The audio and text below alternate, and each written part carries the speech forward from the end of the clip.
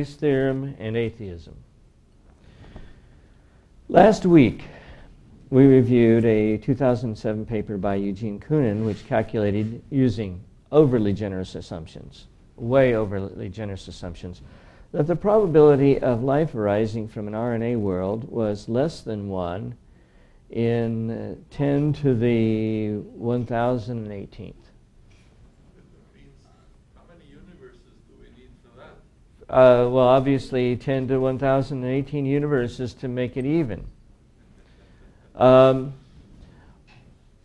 in the world would anyone believe that life arose without an intelligent designer? I mean, if those are the chances, how can you just say, no, but it couldn't have happened? Well, it has to do, for most people, with Bayes' theorem and prior probabilities.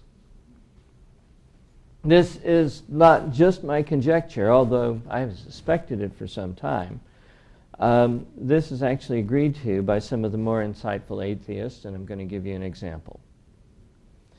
We will look at some conversations, but to understand the thought process, first we need to look at Bayes' theorem itself. What in the world is Bayes' theorem?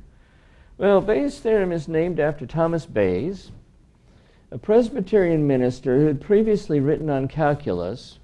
Back then they were more polymath than they are now. And whose work on statistics was actually published posthumously. Bayes' work was mostly on updating probabilities. That means, I'll give you an example in just a little bit, but I'm going to give you the theorem first, and it's very simple, and it's very easy to prove. We are given the probability of A given B. That is to say, we know that of the totality of B, what proportion also has A in it. And what we want to know is the probability of B given A. That is to say, the proportion that has A and B in it of the total of A. And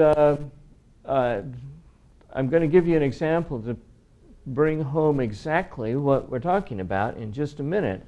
But what Bayes noted is that for any system, and this works universally, composed of these four partitions, that is, there's A, there's B, there's their intersection, and then there's the rest of it, which is neither A nor B, that you can say that the probability of B given A is the number of the area, the number of people, the number of individuals that are in A and B divided by the entire of A, including A and B, of course.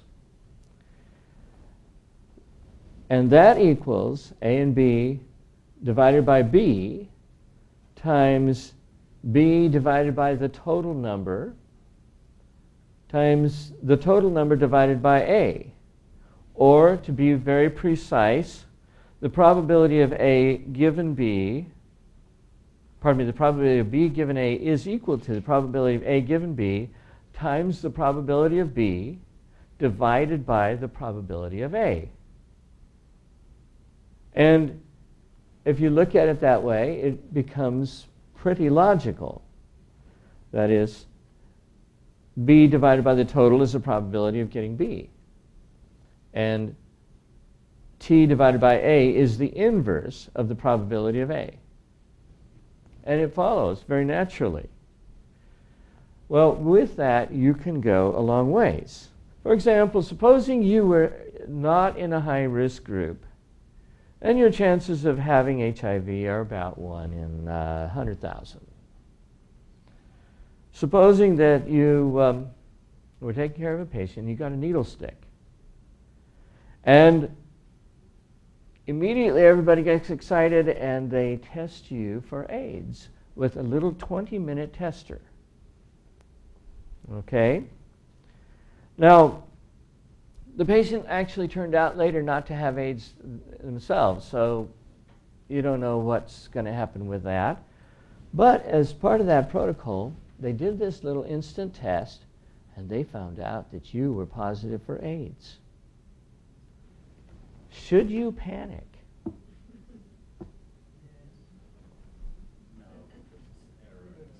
Well, Bayes' theorem can help. Now this is going to take a little math. First of all, I'm going to call people who are get the test results positive are going to be T. And people who have the disease I'm going to call D.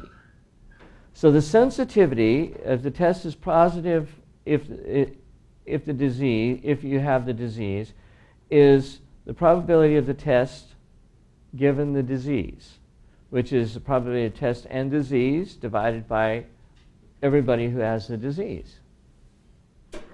Okay?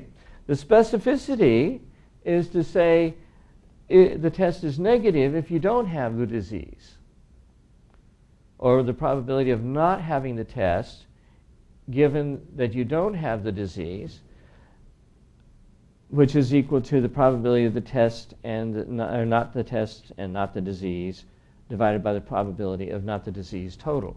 Now, sensitivity and specificity are things that you can actually test, and when you get done, you can say this test has such and such a sensitivity or such and such a specificity. And they're generalizable usually, unless the test subjects are wildly different from from yourself. But in general, most humans, biochemistry is pretty much the same. Okay? So we're going to start with Bayes' theorem. What we want to know is, given that you have a positive test, what's the probability you have the disease? And of course, by Bayes' theorem, it's the probability that the test is positive given the disease times the probability of having the disease divided by the probability of having the test positive. But you don't know what these things are. All you know is the sensitivity, the specificity, and eventually you need to know one other thing in order to make this work. And that is that you know what risk group you were in to begin with. What is the probability of you having the disease without taking the test at all? Okay. Now, you'll notice right away that the probability test given the disease is equal to the sensitivity. So what we're going to do is we're going to expand this a little bit, take out that, and put in the sensitivity in its place. Fair enough? Okay. The next thing we're going to note is we're given the probability of having the disease. So we can turn that yellow, which means we know it. And that means that all we have to worry about is the probability of having the test. Well, now this is where it gets just a little complicated. Okay? First of all, we know that the probability of having the test positive is equal to the probability of having the test positive and also having the disease, plus the probability of having the test positive and not having the disease. Because having the disease, you either have the disease or not, right? Okay. So, we can also state that, and this is just a restatement of the sensitivity thing, and that is the probability of having the test given the disease is equal to the probability of having the test and the disease divided by the probability of having the disease, right? Okay? So we're going to multiply by the probability of the disease, and we're going to get the probability of the test and disease equals the probability of having the test given the disease times the probability of the disease. Okay? But now we note that the probability of the test given the disease is equal to the sensitivity again. So we're going to take that out and put the sensitivity in its place again. And we note that the probability of having the disease is something we also know, so we're going to put that in yellow. And now, one of our two terms for the probability of t is probability of t and d is something we know. So we're going to expand that. We're going to take it out and move the sensitivity times the probability of the disease in its place. Okay?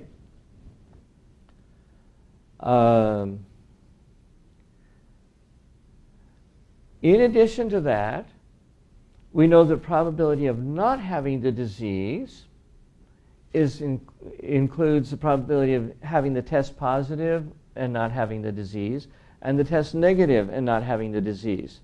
Now, remember, these are true regardless of the sensitivity or specificity. Whatever they happen to be, this is always true.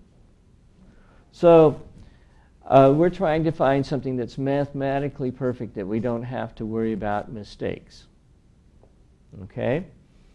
So this looks a little bit more complicated, but we can rearrange it by just simply swapping the two ends.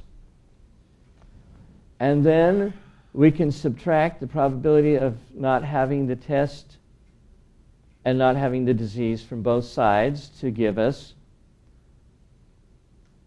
the probability of test and not disease is equal to the probability of not disease minus the probability of not test and not disease. This looks kind of complicated, but it actually turns out to be quite helpful. I'm going to move it up and work on it some more. The next thing I'm going to do is I'm going to spread those a little bit. I'm going to put parentheses around them, and I'm going to multiply them by the probability of not having the disease, but then divide each of those little pieces by the probability of not having the disease. So we're basically simply multiplying by 1. Okay? But now we find something interesting, and that is that the probability of disease divided by the probability, the probability of not having the disease divided by the probability of not having the disease is equal to exactly 1. On top of that, we notice that the specificity is equal to the probability of not having the test, the test being negative and not having the disease, divided by the probability of not having the disease. So we will take that out and move the specificity in place, and then we'll kind of collapse our formula. And our final step, besides collecting terms, is going to be that the probability of not having the disease plus the probability of having the disease is equal to 1. You either have the disease or you don't, but not both. If we subtract the probability of having the disease, we have the probability of not having the disease equals 1 minus the probability of having the disease. And now we note that the probability of not having the disease is equal to the probability of not having the disease, so we can erase that and put 1 minus the probability of having the disease. But interestingly enough, the probability of not having the disease is something we know. So now we have an equation that has everything in it known. So now we take that and we erase it and we move what it's equal to into its place. Now this is going to get a little longer, so what we're going to do is we're going to shorten our sensitivity and specificity so you can read them. They'll be abbreviated. And then we'll move the equations back together, and finally the probability of t equals the probability of t, so we will erase that and we will move the sensitivity and specificity. So we have now the final equation. All of those things are now known. Okay? Now, In our particular AIDS test, there are different numbers that are given for them, but they're all in this general range, so I've selected one of the better ones. And let's supposing the sensitivity is 0.997. That means you do 1,000 people who have the disease, and the test will give you 3 mistakes. And the specificity is 0.999. That means you have 1,000 people who don't have the disease, and it will give you 1 mistake. That's a pretty good test. Well, what happens if your baseline is 10%? If you take it and crank the numbers through, you will find that you get your post-test risk. Pre-test was 10%. You have now moved up to over 99% that you have the disease. You've got to be worried at that point. Okay, what about if your baseline risk is 1 in 10,000 or 100,000? If it's 0.001% and you get a positive test and you put the same numbers in and you turn the crank, you get 0.987%, which is less than 1%, less than 1 in 100 that you have the disease. You shouldn't sweat it too much. Oh, I'd probably get one more test to be sure, but you probably don't have it. Notice that the prior probability makes all the difference in the world in how you interpret the test. That means that before you evaluate a test result, you have to know what the prior probability is. And that's the essence of Bayes' theorem, is that it makes a difference where you started from, as well as how good the test is. So, Bayes' theorem and atheism, back to our conversation. It starts at the website given, where Mark Frank mentions probabilities in comment 21 and prior probabilities at comment 32, which will be stolen shortly. And so you'll get to see that. Again, recommending Bayesian analysis at 36. So he's saying, yes, this is what we need to do. And comment 32 was partially copied to how is ID different. Barry Arrington published this, and he said, Mark Frank writes in a comment on a prior post, which we gave, when reconstructing an evolutionary past, I would say that scientists are doing 2 things which correspond to my Bayesian analysis. They are proposing explanations that, 1, might well have happened. The prior probability is acceptable. 2, would have had a good chance of producing what we observe. The likelihood is acceptable. And Barry Arrington says, when reconstructing a biological past, I would say that ID scientists are doing 2 things which correspond to Mark Frank's Bayesian analysis. They are proposing explanations that, 1, might well have happened. The prior probability is acceptable. 2, would have had a good chance of producing what we observe. The likelihood is acceptable. Mark Frank, do you agree that ID proponents and Darwinian researchers are employing identical modes of reasoning? Yeah, I mean, okay. So Mark Frank, his first answer, by the way, there was some other commentators first, and we don't have time to go through everything, says, Barry, ID is different because it avoids giving an explanation to which a prior probability or indeed a likelihood can be assigned. All it offers is intelligence. But this is territory which we have covered thousands of times over the years. Do you really want to go over it again? Well, my personal answer was, yes, we do want to go over it again. Mark, since you think we need a prior probability for our intelligence explanation, what do you think is a reasonable prior probability of the existence of space aliens, of a god or gods?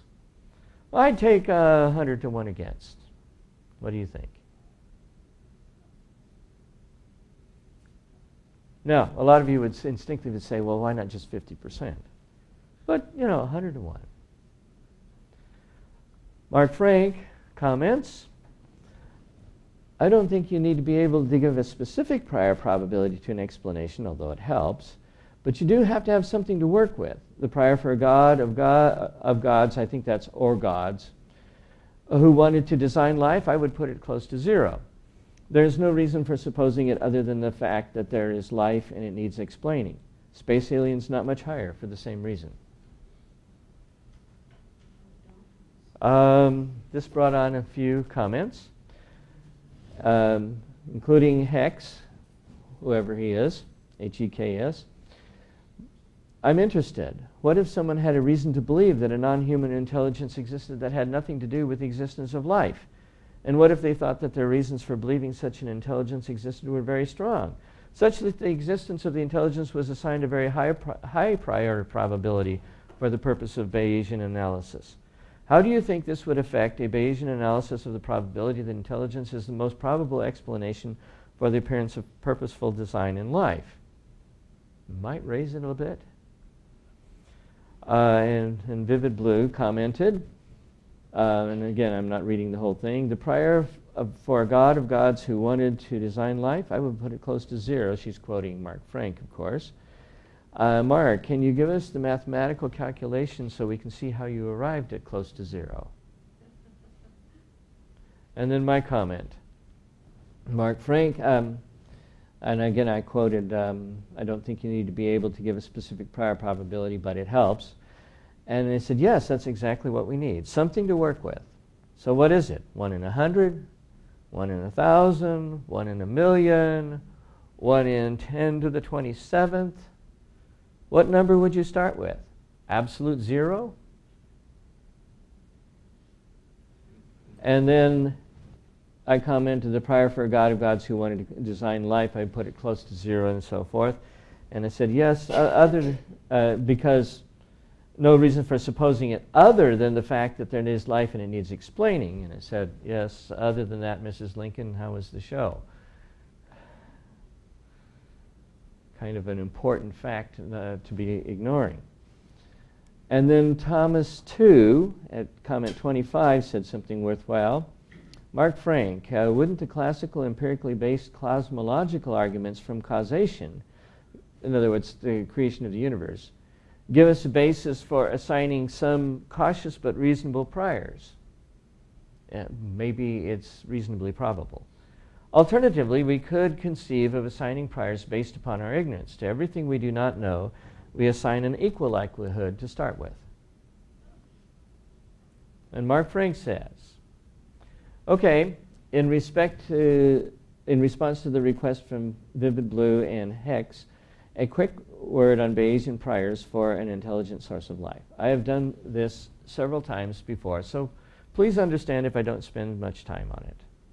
You need to be clear that what the proposed explanation is. If it is the Christian God, then some of you will clearly have a much higher prior than I do. So it is reasonable for you to believe in it as an explanation for life.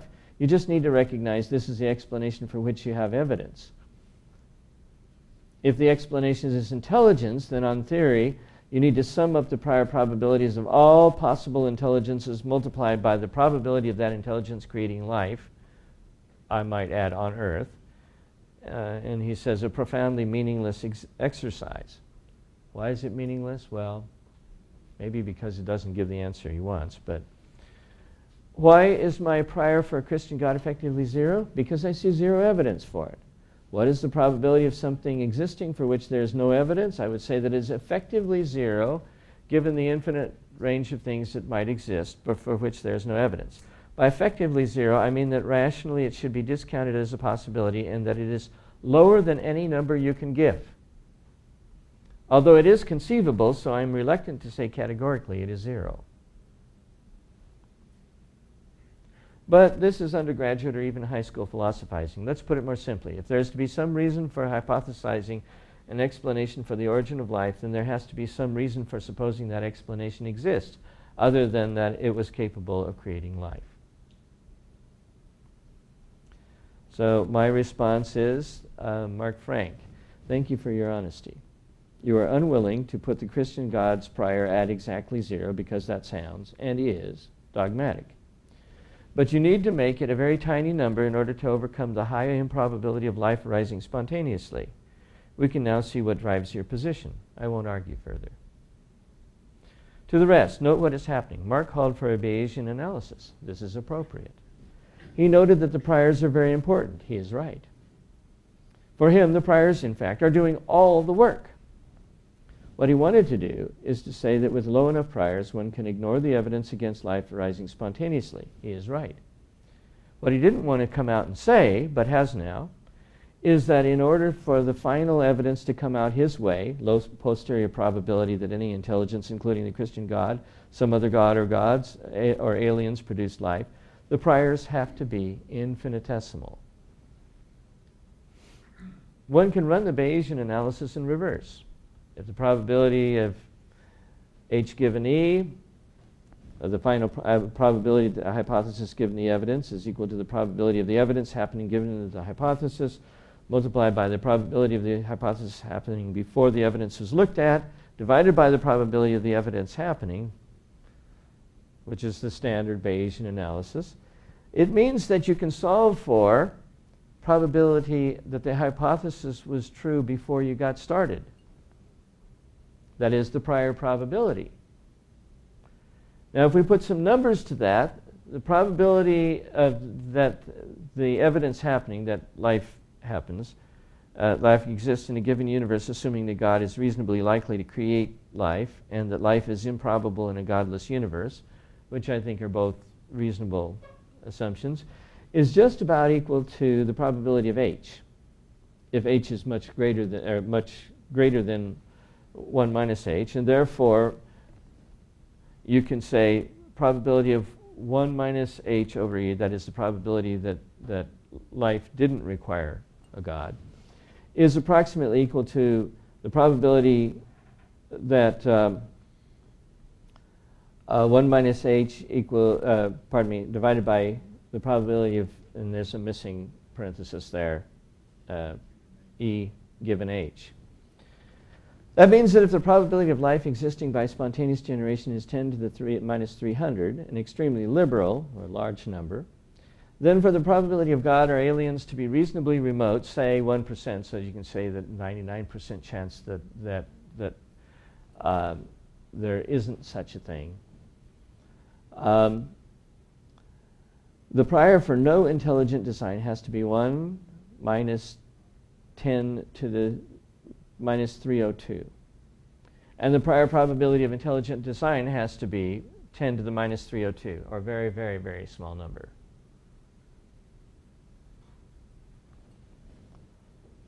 There are 10 to the 80th particles in the universe, just to give you an idea of the scale we're talking about. That sounds ridiculous, and certainly not a rational position. But it has the weakness that if we discover that the real probability of life arising by chance is actually 10 to the minus 600 instead, the probability of the chance hypothesis now goes down to 10 to the minus 298. In other words, suddenly with the prior probability wasn't set low enough, and now we have high probability that life originated by some kind of design. That is why he didn't want to say the prior probability. He didn't want to explicitly recognize how close-minded one has to be to ignore the evidence surrounding the origin of life.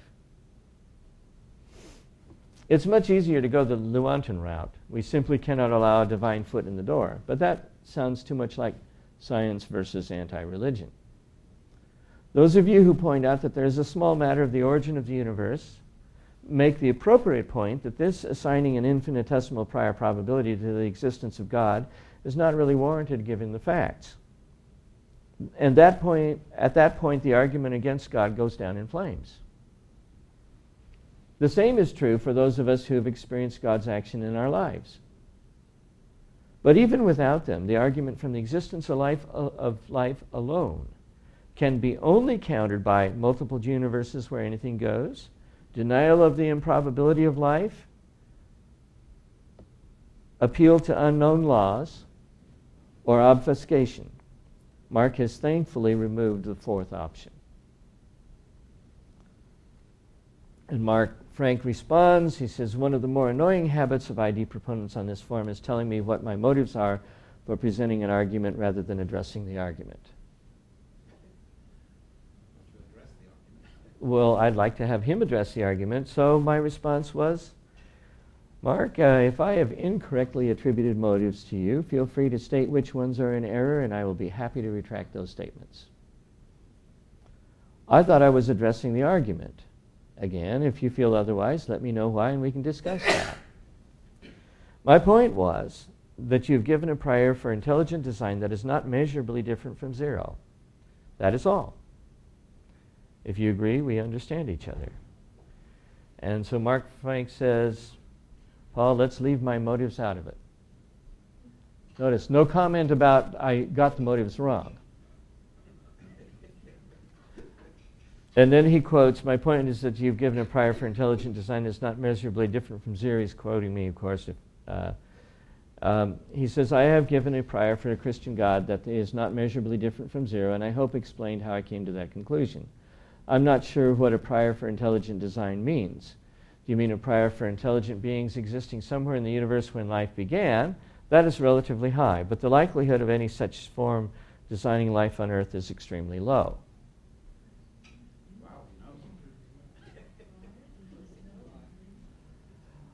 So my final comment in this particular thread was, behold the power of methodological naturalism. Science must at all costs, and that's emphasized, adhere to this rule.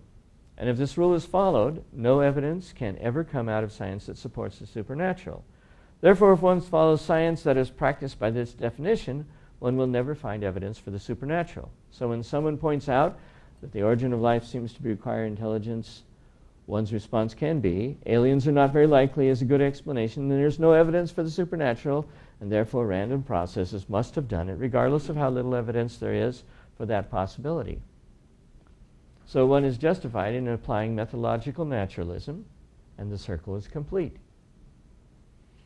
There really is not much point in discussing the likelihood of intelligent design with someone who has decided that no matter what the evidence is, he's not going to believe in the possibility of a God. And he won't even believe in intelligent aliens unless he finds their factory and recognizes it. Lots of people here complain that evolution doesn't predict anything. They are wrong. Quantum mechanics and relativity are only provably accurate to less than 20 decimal places. Darwinian evolution is accurate to gazillions of decimal places.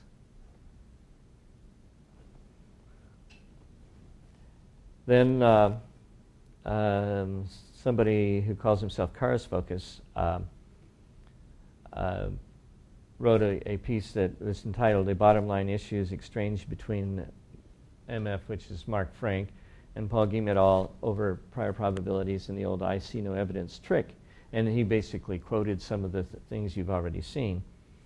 And in the comments, I made a comment myself. Charis Focus, thanks for noticing. It is important to realize that some people who claim to be amenable to evidence, in fact, are not so. In calculus, we say that a limit for a number which is smaller than any other number is zero.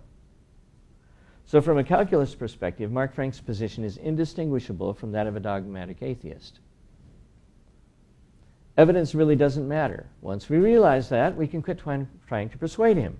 We can also quit regarding him as an unbiased observer. Fortunately, Mark Frank is honest enough to admit this, as some of our other denizens are not. It is fascinating to watch massive amounts of mental energy being spent to avoid the conclusion that the facts are as they are and that these people are biased.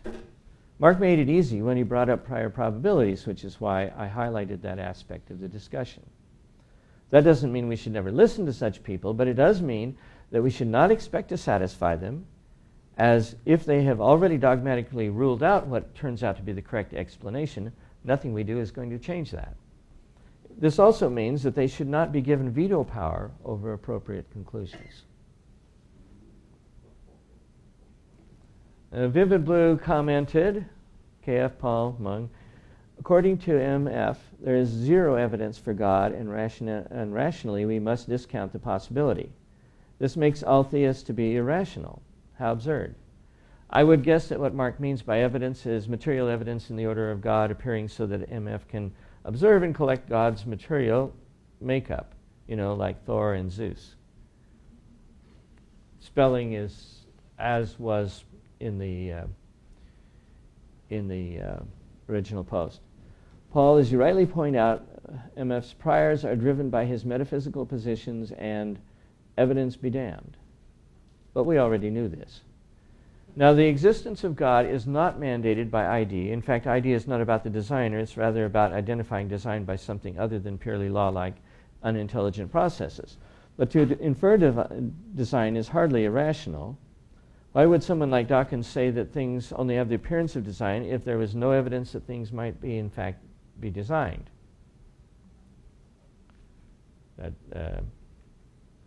Where is this appearance of design manifested, and where is the evidence that there is such an appearance if there is zero evidence for design in the first place? Why does it look designed if it isn't? Now, I like and respect Mark Frank, but he is intellectually dishonest. I don't think he is a dishonest person, but intellectually, for someone to say that theists are irrational, that's BS. Wrong maybe, but irrational. Come on. I don't think he gave his priors for ID, would be interested in hearing what those are, but would not hold my breath. Well, actually, he did give his priors, so basically it's indistinguishable from zero. And Mark Frank comments, I seem to be this subject of the discussion here, so let me clarify a couple of things. And first, to me, Mark Frank's position is indistinguishable from that of a dogmatic atheist. Evidence doesn't really matter, and so forth. He says, I think a dogmatic atheist would dismiss all evidence for a Christian God a priori. I hope I wouldn't do that. I just haven't seen any so far, including the origin of life itself. All observers have some kind of prior beliefs and are to that extent biased. So he does recognize his own bias. And then to Vivid Blue, he says, quoting her again, I think it's her, but I don't know for sure. I don't think he is a dishonest person, but intellectually for someone to say that theists are irrational, that's BS, wrong maybe, but irrational, come on. He says, I am not aware of having said theists are irrational. This would imply thinking some of the people I love and respect most are irrational. Some of my best friends are theists. I just think they're wrong. Where did you get this idea? And Vivid Blue comes back. You ask where I got such an idea. I got it from you. You stated there is zero evidence for God and we must rationally discount the possibility of its existence. If this is so, the opposite of rationality is irrationality. If we must rationally discount the possibility not to do so, is irrational. And then Mark Frank comes back with a very interesting comment. He quotes Vivid Blue that we just read, and he says, no, I didn't.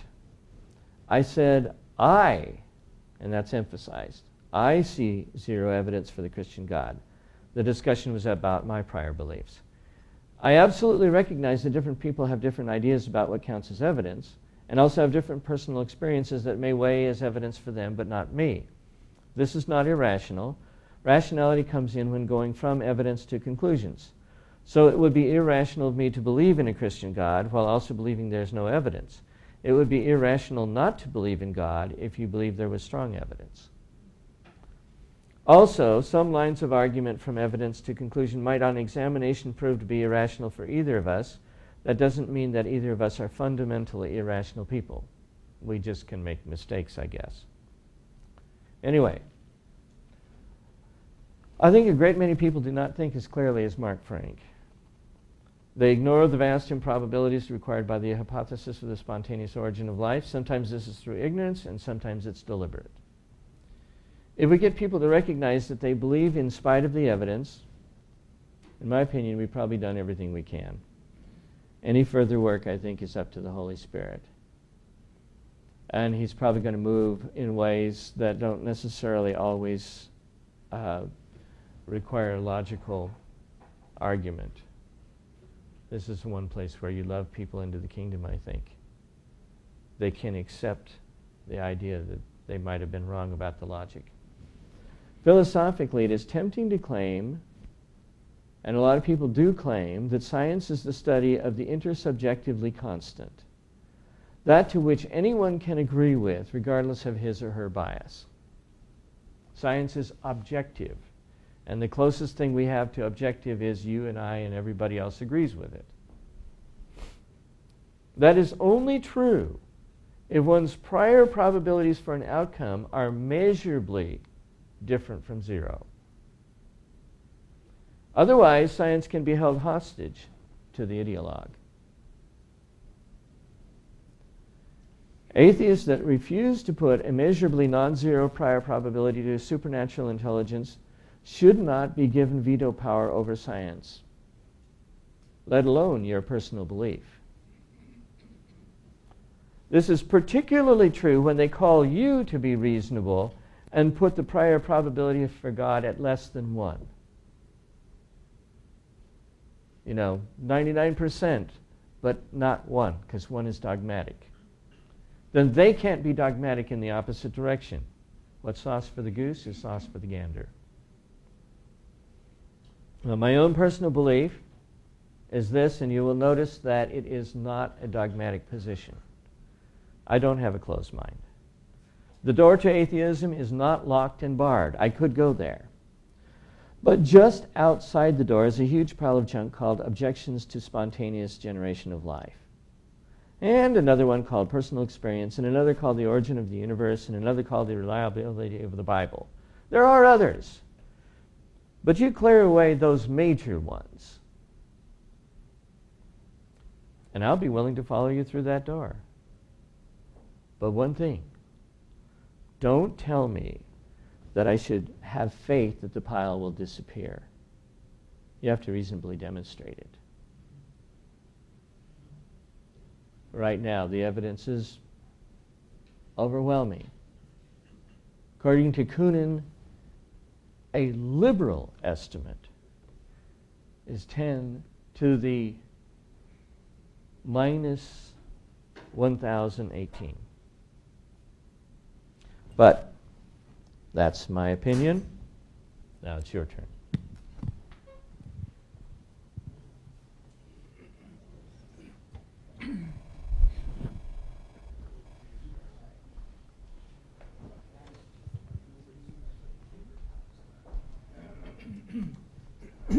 Yes.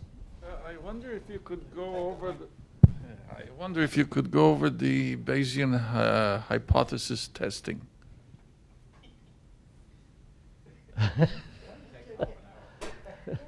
Well, it takes quite a while to go through it.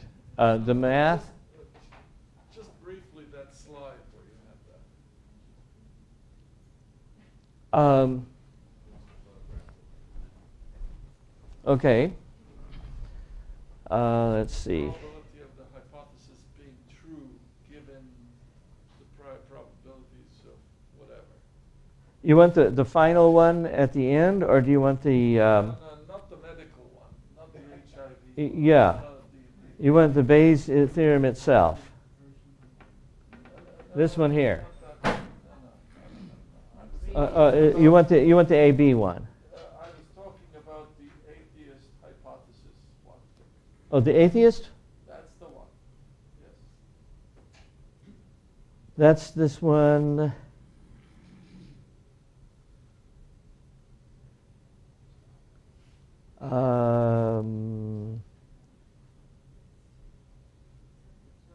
Right, probably here.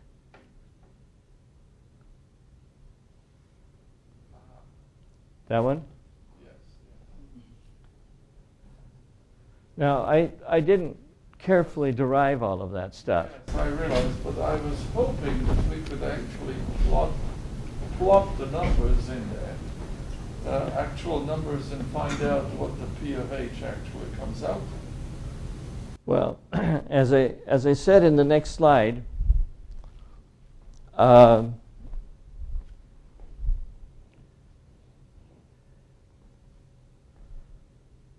see. If you start out with 10 to the minus 300, your prior probability has to be 10 to the minus 300 plus whatever factor you want. I would like to just see those numbers plopped into the equation. But never mind. I can work it out on my own. Yeah, but they come out so close to these numbers. I mean, you will notice that the one was 1%. It's basically multiplying by 1,000. and that's, you know, that gives you a very close estimate for what you're supposed to have. The reason why I'm thinking of that is because if the probabilities of the fitness of the universe for life are such that people have to hypothesize 10 to the power 500 universes to make the probability of life originating in one of them, even once, satisfactory, then we should have some numbers to plop into this kind of equation. Yeah. That would actually test the hypothesis itself. Well, you'll notice that when people get pinned down on multiple universes, they talk about numbers like 10 to the 10 to the 123.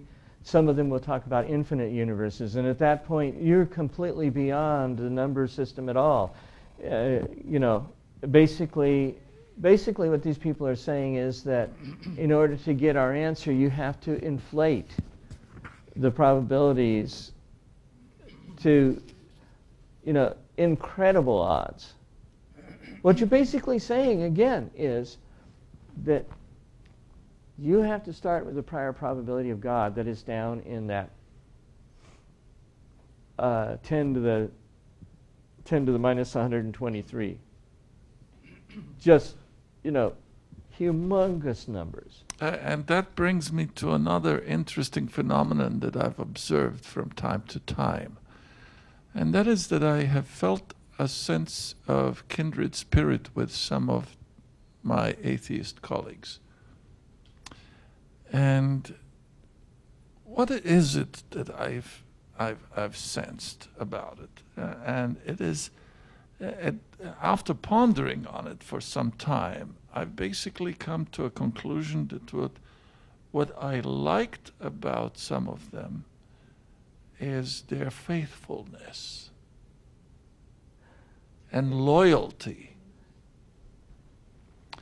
Now, when we speak in terms of faithfulness and loyalty, and I could relate to that, and I can admire that, but the moment we begin to think in terms of faithfulness and loyalty, one has to ask oneself, all right, that's noble, but what is it that I'm faithful to? If I am in a Nazi German system, do I still see myself as noble because I'm faithful to the prevailing view of things? No matter how noble I see my faithfulness, there are times when we actually have to lose in order to win. There are times when our faithfulness to a higher standard is tested. So what's that higher standard?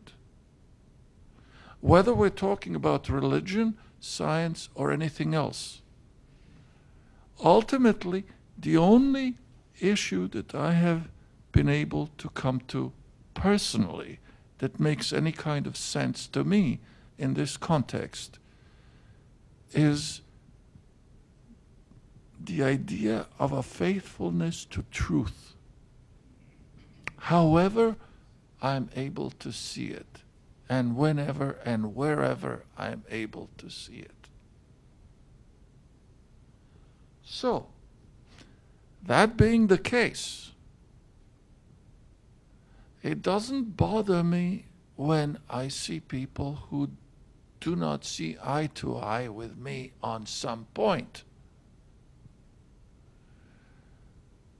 What troubles me is when I see duplicity, when I see fudging, deliberate obfuscation of what is obvious. Those are the issues that I find most, how should I say, disturbing, regardless of whether they are in religious topics or scientific topics or merely newsworthy items in the newspaper. As a matter of fact, it bothers me when somebody's duplicitous, even if they're on my side. Oh, regardless. It does. We don't want friends like that. You know what I'm saying? People who are duplicitous when they're friendly to you will continue being duplicitous when it serves their purpose in the opposite direction too. And beyond that, if you rely on those people, you're going to get burned. Oh, no doubt. Even if you're relying on what they're being on your side. That's right. Because people will point out, well, yeah, but they fudged it here, they fudged it there. Yeah, it's like surrounding yourself with traps. Yeah. And feeling that you're now fortified. It works both ways. So ultimately, that reminds me of something that I believe Sister White pointed out, that the sole purpose, the sole objective, the sole mission that Christ had when he came to be among us was to attract our attention and loyalty to truth above all. And when we see that, when we begin to treasure truth for how it needs to be treasured, how it needs to be valued and sacrificed for, then we will not see our petty differences of viewpoints as important, but rather how we value one another and one another's rights to examine the evidence personally. I hope I'm not seeing as totally disagreeing with that, but I think in terms of humanity at large, which we can see and feel and experience, God we cannot see. And Ellen White spoke about saying truth is the ultimate. I think Paul got it right. He said there are three things, after discussing all sorts of things, three things that are left: faith, hope, and love. And the greatest of these is love. The one thing we as humanity, whether we consider ourselves close cousins or not, that we should accept is that love has to be the greatest virtue for humanity. If then faith, which is truth, seeing that which is invisible, or partly invisible, but there may be evidence for it, that's fine. But really, whether we are arguing on the blogs or otherwise, we should have compassion and kindness and tolerance, that is, love for each other. Truth we can always disagree with, but we should say that the one ingredient all humanity must have towards each other is love. I think is one reason for being extra careful not to be snide, not to be name calling, not to be, tell people they're stupid, all the kinds of things that it's really tempting to do,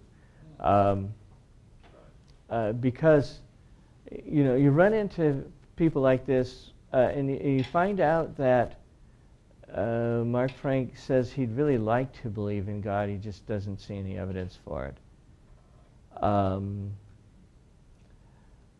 And I'd like to take him at his word when he says that. And if there are 10 people like that and one person I can take them at their word, that one person is worth saving. And that one, or more precisely, cooperating with God who does the actual saving. And and those people are probably being attracted because what they see in the believers around them is love. And that's one of the reasons why I say I think this gives you the limits of argument. If one really has a psychological need to deny that God exists, one can do that. One does that at the cost of being dogmatic about one's priors, but that's where you go, because you have to.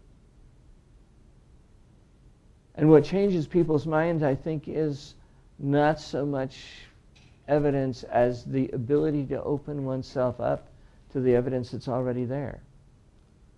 Because what's happening is people are closing themselves off more often than not. They're not really being persuaded by the evidence. A few of them are. A few of them have been told and they have no clue that there is even another way of looking at it. But I think that most people actually are, they close themselves off because they feel like, you know, God's out to get them. And so it's just more convenient if there isn't a God. And, you know, once you have that kind of motivation, well, then you say, well, that's not evidence. Well, that's not evidence. Well, that's not evidence. And pretty soon you have no evidence whatsoever.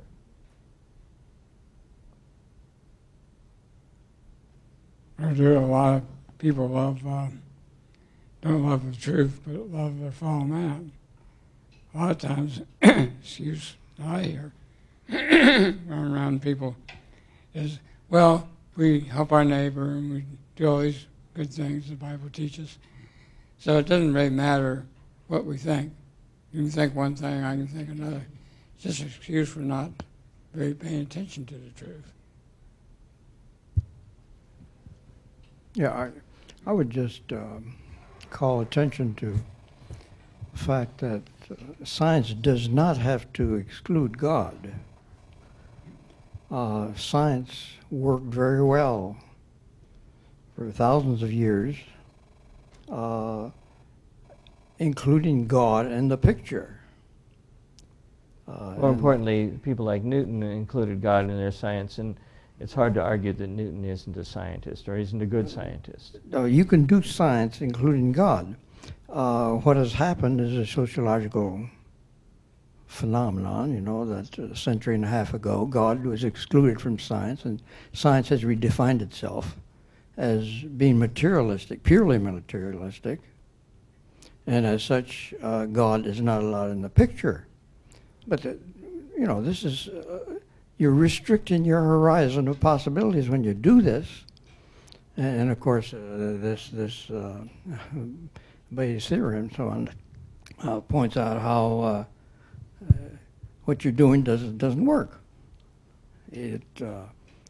So we find ourselves here in a sociological milieu in which we find science extremely successful in certain areas, extremely speculative in others, and wrong in some others. But in general, science is better than, you know, just rolling dice to try and find out truth. Yeah. So it works. We find ourselves in this, but we find ourselves in a science that has limited its outlook, and I think it's you're not going to find truth if you keep limiting your outlook. Yeah. Just as a comment to what Brother mentioned about love, hope, and faith being the three biggest. Yes, I agree. I would like to just compliment what you said by pointing out that love delights in truth. Because love operates on truth. Truth is the raw materials to work with, to build with.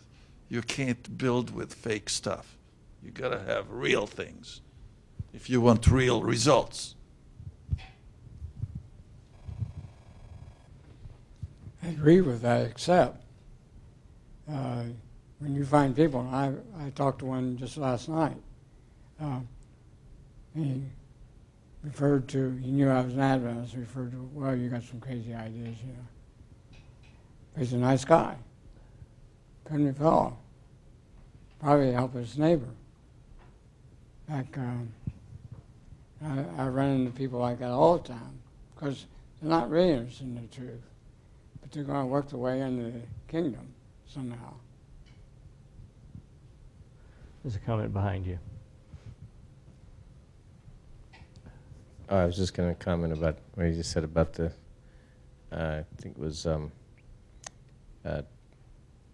love operates somehow in truth. But anyway, or we're supposed to love the truth. That's one thing. And that is a very important concept. But the Bible does say that all things work through love. So that's, nothing's going to work if you don't have that. You can have all the truth in the world, in other words, and if you don't have love, well, then you don't have anything, really. Well, what it means is that you're missing the central part of truth. Yeah. which is love. Yeah. The reason I bring this to your attention is primarily for one reason, and that is that as you are looking at atheists, they sound like they're confident sometimes. They sound like they're confident even when the facts are against them. And the reason for that is because they have priors. Their prior probability for God is basically zero, at least for some of them. And if that's the case, we shouldn't be worrying about that.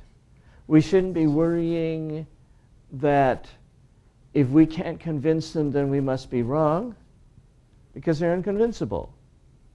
We shouldn't be worrying that, well, they say it, so there must be some truth to it. Because they're looking at facts with a mindset that will not allow certain conclusions. And if the truth happens to be in those conclusions, that means that they will not allow the truth. And you know, we need to stop worrying about it. We need to stop, and in fact, we need to stop allowing those people to define science. Now, maybe we can't do that for the general population because there may be enough people who agree with them that we're stuck with that. But certainly in our own minds, we should not be, and I think in our own discussions of science with other Christians, with other Adventists, with other people of faith, we should not be saying, well, but all these people disagree with us, so we must be wrong. It's a mistake. It's a trap. And we need to avoid it. And realizing that, at least for some of these people, it really is all about the prior probability. And the prior probability won't let them see anything. It won't even let them acknowledge the obvious evidence. My comment to Mark Frank, other than that, Mrs. Lincoln, how was the show? You have the origin of life. It is highly unlikely. To the gazillions of zeros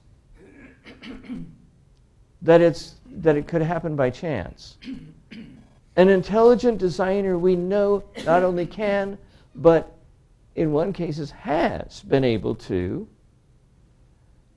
produce long strings of DNA that do a marvelous job of coding for the proteins that an organism needs. We know intelligence can do it. We don't know that nature can do it on its own, and all the evidence we have points against it. And yet, these people insist that that's not even evidence for God. Now, maybe it's not sufficient evidence. You could start with the prior that's low enough. But when Mark Frank says there's no evidence, he's blind. And when other people say there's not evidence, they're blind. And we should stop letting blind people define for us what a rainbow looks like.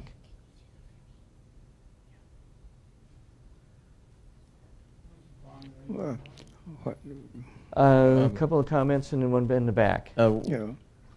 Just to say, we can, we're talking about this chance of life originated, one chance out of 10 to the 1,000, 16 or 18? Yeah, and that's with generous assumptions. Yeah. Hugely generous assumptions. But that's just the origin of life, very restrictive part doesn't of life. Count the Cambrian explosion, doesn't count monkeys to humans, the Y chromosome rearrangement, all that stuff. But beyond all that, you mentioned earlier this 10 to the 123, which is Polkinghorne's figure on the universe. This, I think it was Polkinghorne. 10 to the 10 to the 123, you mean you're talking about the chance of the universe being accurate and so on. that has to be added to this. So you know, Sure. you're at 1100 and 12. I mean, it just goes on. It gets worse and worse the more you look. And the only way around it is to say that everything that mathematically can happen will happen. That there are so many universes that science is rendered meaningless. At least a posteriori science is rendered meaningless.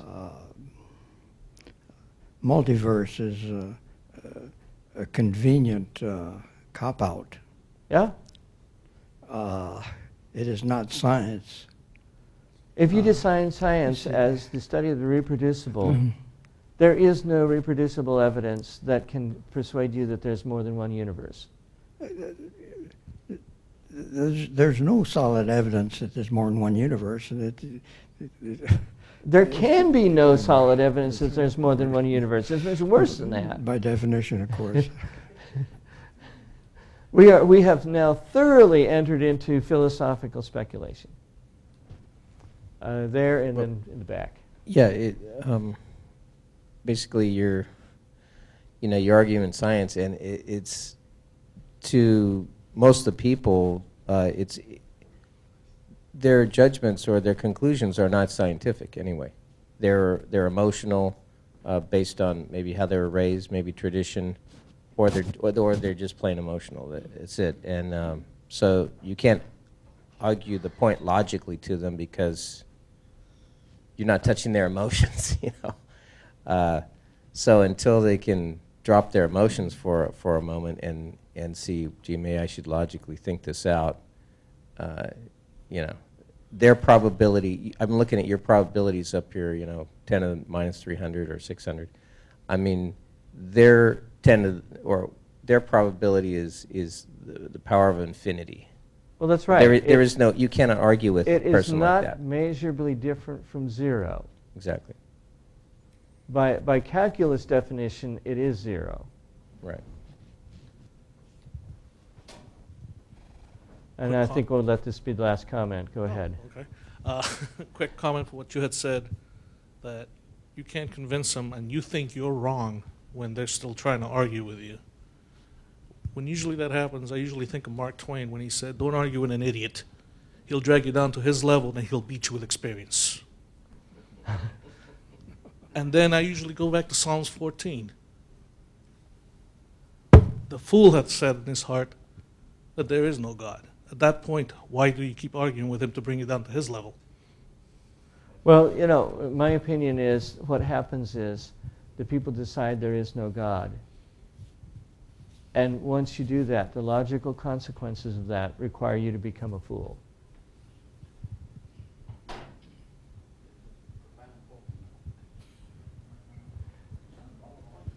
Anyway, so next week we'll be talking about a proof that human minds are not computers. That interests you? Come on back. We'll have some fun.